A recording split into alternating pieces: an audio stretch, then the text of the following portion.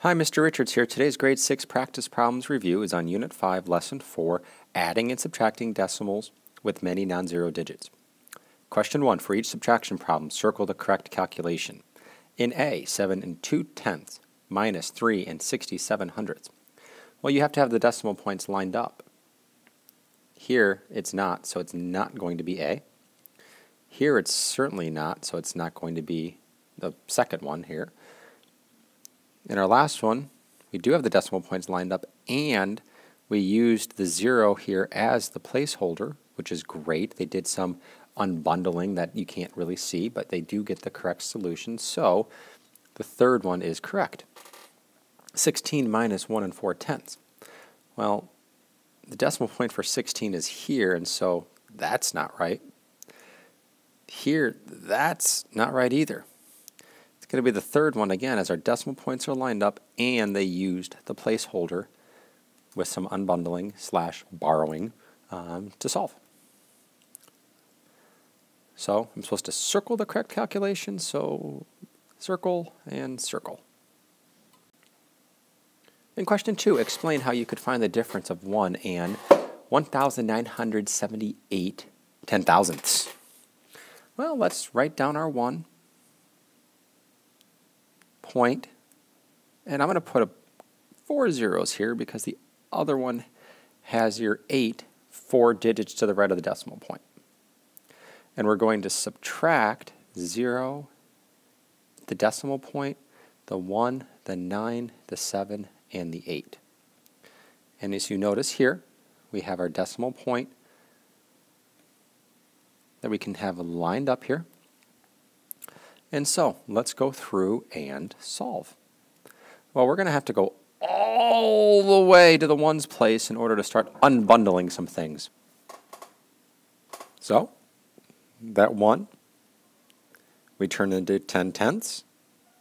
We borrow from one of those tenths and turn those into 10 hundredths. We borrow from a hundredth, turn it into 10 thousandths, borrow from a thousandths, and turn it into 10 ten-thousandths. And now we're set up to neatly subtract here. The 10 minus 8 is 2. 9 minus 7 is 2. 9 minus 9 is 0. 9 minus 1 is 8. Our decimal point we already lined up there. And 0 minus 0, well, that's just still 0. So our solution is 8,022 ten-thousandths. A bag of chocolates is labeled to contain 384 thousandths pounds of chocolates. The actual weight of the chocolates is 3,798 ten-thousandths of a pound. Whew. Are the chocolates heavier or lighter than the weight stated on the label? Well, let's see. Here, if we rewrite the weight of the chocolates, 3,798 ten-thousandths. And we compare that to this 384 thousandths, this is really 3,840 ten-thousandths.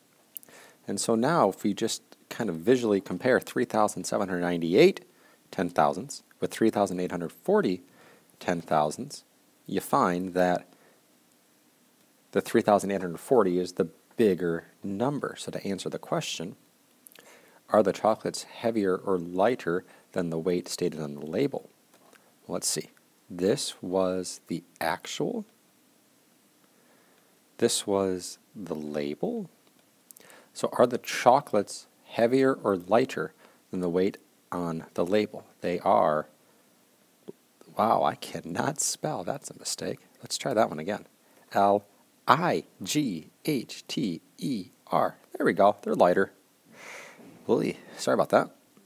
Then how much heavier or lighter are the chocolates stated on the label? Show your reasoning. Well, let's subtract. Let's write our label number down here and subtract the actual. And there is some unbundling that we're going to need to do here. We'll borrow from the thousandths place to give us 10 ten-thousandths. And so now 10 minus 8 is 2. We're going to have to borrow here from the hundreds place, add 10 there, and so now we have 13 minus 9 is 4, 7 minus 7, 0, 3 minus 3, 0. Decimal point comes straight down in our 0. So we're at 42 tenths, hundredths, thousandths, 10 thousandths of a pound lighter. In question 4, we need to complete the calculations so that each shows the correct sum. Well, if our sum's going to be 4, what you really have down here are a bunch of zeros. And I would start with the right and go left. How do we get the 6 to be a 0? Well, we need to add 4 to it, which then that's the 10, it carries a 1. So now I'm at 4. How do I get to the 0? I have to add 6 more, carry the 1. How do I get there? 1 plus 9 gets us the 10, carry another 1. I already have 2 there, so now I'm going to have 2.964. Kind of see how it's done there? Now, this is 1, fun. Put these zeros in here. 8 plus what gets me to 0? 2 gets me, well, 8 plus 2 gets me to 10, right? So I can carry a 1, 1 and 3 already. I need 6 more to get to 10. 1 plus 7 is 8. I need 2 more to get to 10. Carry the 1. This is a 0 with the decimal point, so 262 thousandths. And something similar is taking place here in this last one. I just have put my decimal points in. 7 plus what gets me to 10? 3. Carry the 1. 4 plus what gets me to 10? 6. Carry the 1. 2 plus what gets me to 10? 8. Carry the 1. 6 plus what gets me to 10? 4. Carry the 1. I just need a 0 there to finish. 4,863 10 thousandths. Question 5. A shipping container is loading cube-shaped crates into a larger cube-shaped container. Fun. I think. The smaller cubes have side lengths of 2.5 feet, and the larger shipping container has side lengths of 10 feet. How many crates will fit in the large shipping container? Explain your reasoning. Well, we can try to figure out if the shipping container has side lengths of 10 feet, how many of these smaller cubes can we get in there? Well, that asks us 10 divided by 2.5. And so that's 10 over 1 divided by 5 halves. Keep, change, flip, and you can cross simplify here. That's a 2 and a 1 after you divide both by 5, and you get 4 over 1, which is 4 containers. Now, if you have just this really basic cube here, that means you're getting 4 containers this way, 4 containers this way, 4 containers that way. And so our solution is going to be 4 times 4 times 4, which is 64 containers.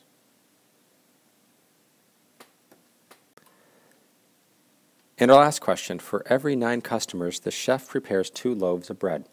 Here is a double number line showing varying numbers of customers and the loaves prepared. A, complete the missing information. Looks like we're counting by 9s on the number of customers. 0, 9, plus 9 is 18, plus 9 is 27, plus another 9 is 36. On the bottom, it looks like we're counting by 2. 0 plus 2 is 2, plus 2 is 4, plus 2 is 6, plus 2 is 8. The same information is shown on the table. Complete the missing information. Well, the 4 loaves of bread were 18 people. 27 customers were 6 loaves of bread. 14 loaves. I don't see it. I don't see it. Uh-oh. We'll get there in a second. And 1 customer. I don't see it either. So how do we complete this table? What I would look at here is from the 2 to 14, I can multiply by 7. So that means 9 times 7 is going to be 63. And then likewise, if we're just looking for 1 customer, it's a little trickier, but basically you're just dividing by 9. And so if I take this 2 and divide by 9, we get 2 ninths.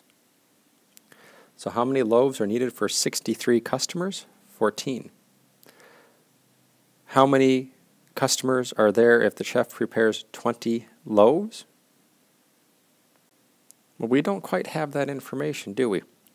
But we could say, all right, 9 customers, 2 loaves. To get to 20 loaves, we multiply by 10. So I can multiply the 9 by 10 to get 90 customers. And that answers this question. How much of a loaf is prepared for each customer? Well, that's that 2/9 of a loaf. And that's it for this grade 6 practice problems review on Unit 5, Lesson 4, adding and subtracting decimals with many non-zero digits. Good luck.